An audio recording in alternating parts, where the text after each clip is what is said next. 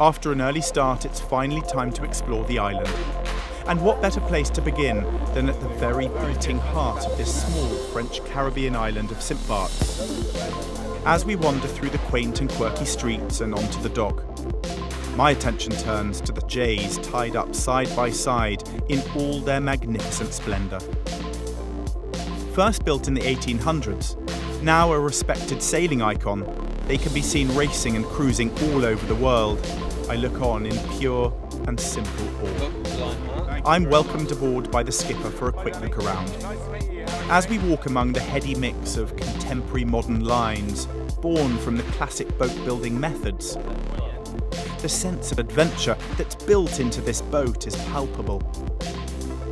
I'll be walking the docks again tonight, but for now, my time's up.